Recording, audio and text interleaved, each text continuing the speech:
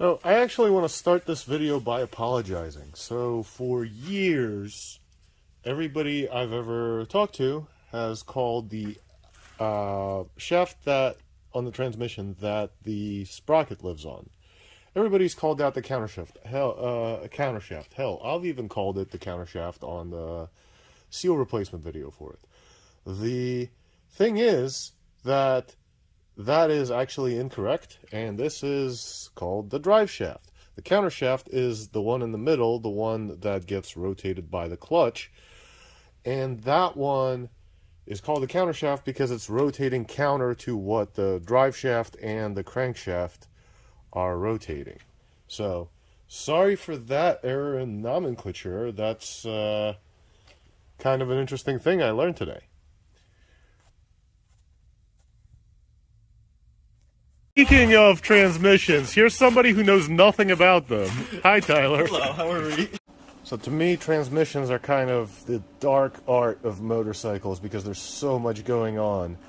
But let's try to muddle our way through it together. I will try to explain this as best I can using a bunch of rusty transmission parts, of which I have plenty. So let's take a look at it from the bike perspective. There is one output from the transmission. That is the front sprocket, which lives on the drive shaft. There is one input to the transmission, and that is the countershaft, which lives behind the clutch. So motor turns, you know, combustion happens. Crank turns the outside basket, turns the inside basket, which turns the countershaft. So, as far as control, we have one control for that, and that is the shifter, shift linkage, etc. Now, this rod here, this rod that it's connected to, goes all the way through the other side, because everything on these transmissions is, you know, backwards. And when you shift, it turns this plate, behind which is the shift star, which, when it interacts with the plate, turns the gear behind it, and changes gears. So let's look at it more from the inside, because there's not that much we can see from the outside. So here's what it looks like from the inside. You've got the shifter rod, shift linkage would go on here, this is the outside already. You have the output shaft, drive shaft for the sprocket. You have the intermediate shaft. And here is the shifter barrel cam, well, shifting cam or gear selector cam or whatever. Anyway, shifting barrel is a perfectly fine way to describe it, which moves the shift forks, these guys. And there's three of them, two on the drive shaft, one on the counter shaft. And then, of course, you have gears. Gears. And they're in kind of a weird order that's dictated mostly by space, because you can't have two big gears right next to each other because they'll just be in each other's way, and probably dictated by how the shift forks need to move. So let's look at that on the table. So this is the transmission laid out front to back.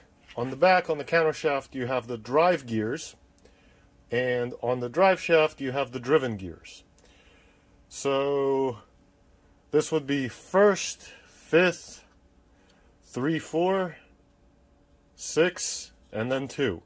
Obviously the gearing is laid out a little weird just to make sure that everything fits, so that the cases aren't huge, and also so that similar size gears can mesh together.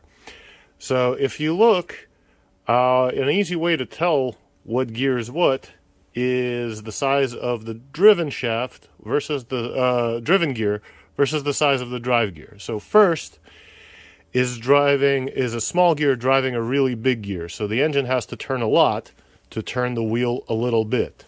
Second, slightly bigger. So slightly bigger drive gear, slightly bigger drive gear, slightly smaller driven gear. And so on through 6. Now, sixth is actually a overdrive gear on these bikes. And all that means is that the drive gear is actually bigger than the driven gear, which means the output shaft, the drive shaft, is spinning faster than the input shaft. So if this is spinning at, I don't know, let's just guess 5,000 RPMs, this might actually be spinning at like 55 or maybe even more. I don't know the ratios off the top of my head, unfortunately. Now, breaking this down further, if you look at, let's pull a gear apart. If you look at what happens when the fork slides these guys around, what happens is it engages one gear or another. And in this case, the dogs here, this is what they mean when these call sequential transmissions dog boxes. The dogs go into the slots. And when race transmissions are undercut, what they're actually doing is they're taking this flat dog and cutting it, and taking the groove and cutting it so that they engage even tighter.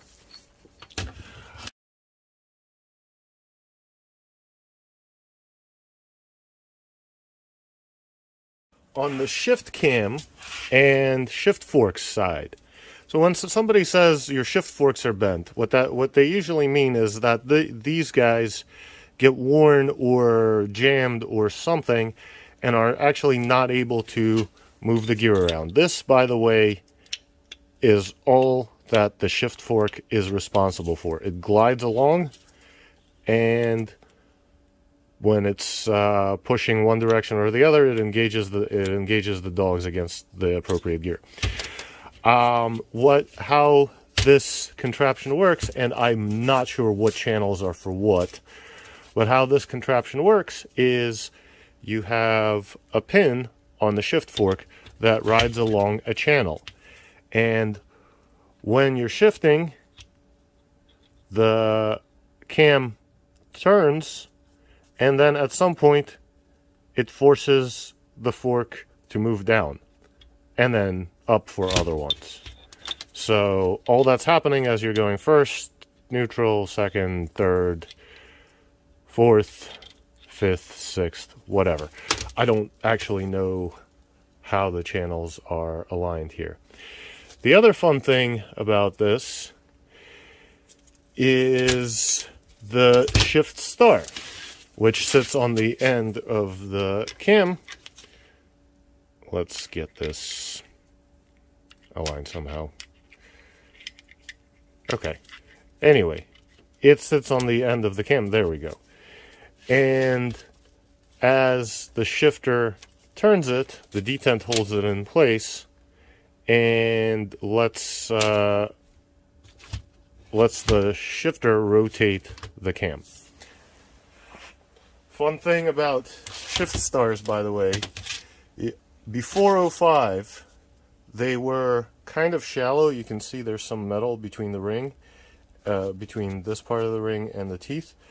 And there was a Factory Pro shift star kit and detent kit, which replaced them with a much more aggressive one. Well, you can actually kind of tell side to side how much deeper the teeth are, and used a much stronger spring. In 05, Suzuki actually changed what the shift star was and made a much more aggressive one, making the Factory Pro kit kind of irrelevant. Another interesting part here is these little pins with springs behind them. They're what drives your gear position sensor. Based on which contact this pin contacts, Wow, tautology. Based on which contact this pin touches, the bike knows what gear it's in.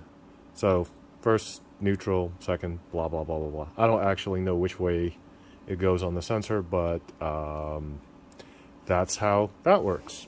So now let's try to put it all together. This is gonna not work great because, unfortunately, I'm missing some parts here, like the star's not on the barrel, and all these things are meant to be held in place and not rocking against each other, as well as all these things are meant to be spinning rather rapidly, so some of these gears free float as